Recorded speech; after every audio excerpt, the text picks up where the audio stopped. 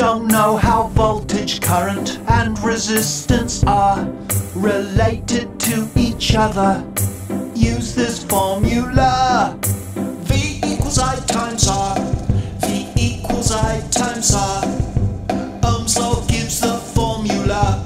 V equals I times R. V, or voltage measured in volts, is an electrical type of pressure like the one that pushes water through a pipe. V equals I times R. V equals I times R. Ohm's law gives the formula. V equals I times R.